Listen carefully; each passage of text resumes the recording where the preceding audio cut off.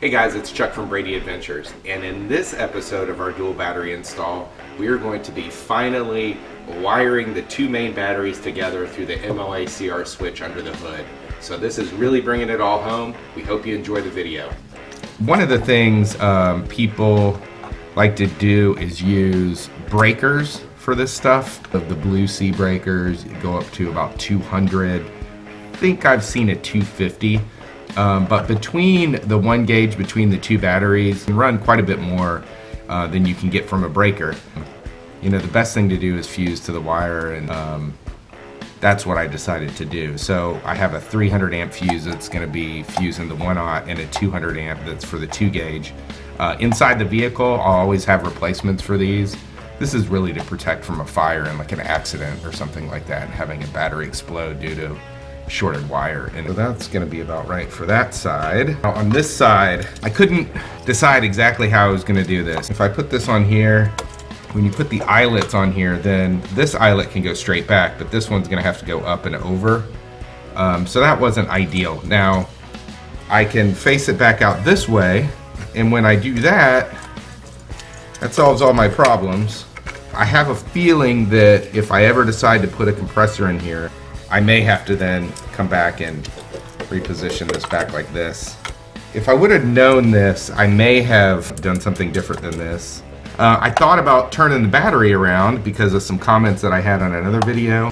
The problem with that is this little piece right here on the hot side, when you turn that around, it pushes this. This is super, super tight right here, and that little extra 3/4 of an inch, you just can't get it in there. I'm gonna go ahead and get the terminals on here and get the fuses all tightened up and get these covers on. I decided to move the 200 amp fuse and the accessory wire up to this position just because it's like this 2 gauge wire, and the 2 gauge can make a little tighter turn there. You can find links to the products we've used in the video description or on our website, bradyadventures.com. This was right about the time I realized I did not have the right eyelets to do the single-aught wire. So I decided to switch gears and rewire the primary battery ground cables. I upgraded the ground wire from the terminal to the chassis with 2 gauge wire and crimped on a new eyelet to the main wire from the block. If you haven't seen my other warnings, blow torches for shrink wrap, probably not the best idea. Finally, my 1/0 connectors are delivered. So now the only thing I'm waiting for is shrink wrap that's good enough to go around this stuff and the single-aught wire. Hey guys, I'm totally psyched. I got my last piece that I needed to finish up the kit. It is a 1-inch shrink tubing. This stuff is gigantic, you can see. It was the only tubing I could find that was big enough for the single-aught gauge eyelets. It was so big I was a little worried when I got it that it wouldn't fit, so I did a little test shrink wrap here, and it shrank down just nicely. So this morning I just got up really early. The weather has broke a little bit, so it's not as cold as it's been, and I'm going to finish this up.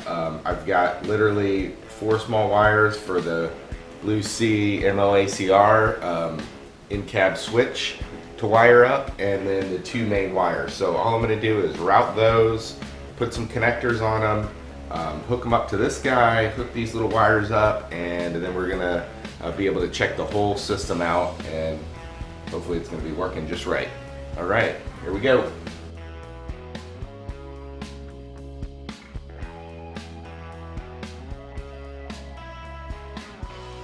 This red stuff is way more than I need, and they didn't actually have any black in stock, and I wanted to get this moving. So on the ground wires, I'm going to use the same shrink wrap, and I'm just going to do a little wrap around this with a black. I spent a good deal of time finding the best route for the wire to make sure it wouldn't interfere with anything under the hood. Finally found my big pair of dikes. These, having something big to cut large wire like this is absolutely essential. All right, so here we go. So ground to ground direct. I'm gonna hook it up to this battery. There we go. So I got the wires cut to length. I crimped on the connectors and shrink wrapped everything. So all these zip ties I'm doing real loose until I get everything exactly where I want and I know nothing's interfering with anything else, and then I'll pull it up real tight. All right, to do this final step, I have decided I'm gonna take the air box out just because it's gonna be nice and easy to get in here and work on getting the ML-ACR switch in. All right, this is more like it. I have a lot of room to work in here. Here's the switch. So it's gonna mount right here, so I need to trim this wire, get a connector on it, and hook it up to here. And then I gotta hook all these up. So I got a little mat to put in here to kind of protect stuff. It's real important when you're putting these on that you have them angled in the right direction. Some of this heavier gauge wire is not like twisting, especially once you have it all locked down. So do about like that. So I'm gonna crimp it like this and try to make sure it doesn't turn until I crimp it. Another thing that I got were these stud terminal covers. Fastronix, it's the same as company that does these covers. That's gonna shove right over that and go like that. So nice, neat, protected hookup. Crimped this on, so now I'm gonna do this other end here. So this is gonna go from the switch up to the fuse up here. One of the things I like to do when I'm sealing these up with the shrink wrap is make sure that there's some exposed area here, because that shrink wrap, the glue in it, is going to seal around this and seal around this and then hold this together and seal. But if you don't have that little bit right there, I kind of worry that you might get a little moisture in there, and that's what's going to cause that copper to oxidize in there, and over time you'll get some resistance and it can cause you some problems.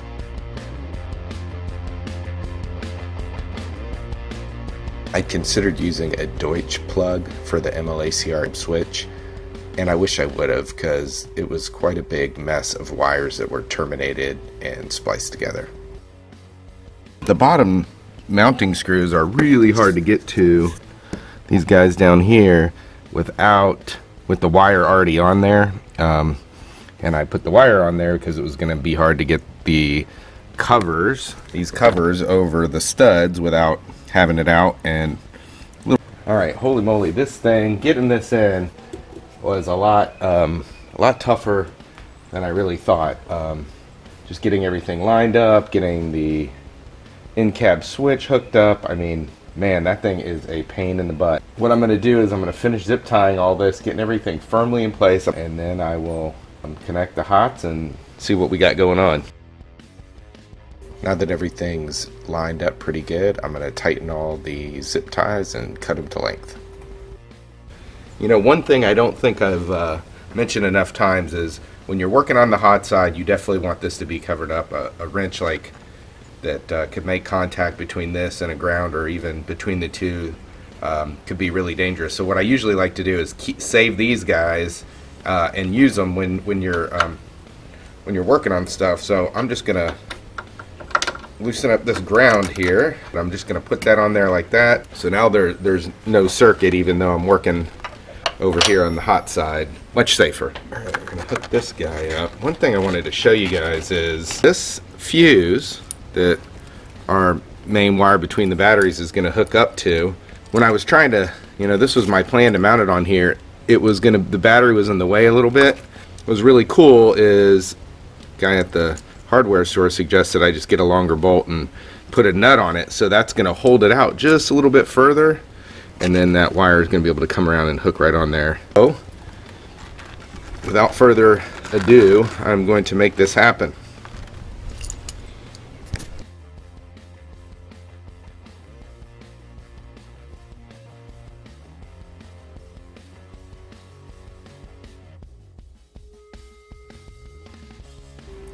I like to use a little Loctite on these nuts, and always be really careful tightening these because you can easily crack the fuse body. So now I'm going to put on the main ground, and we're going to see if this thing is working. If you like this video, please give us a thumbs up and consider subscribing to our channel. And always feel free to leave us any comments or questions that you might have.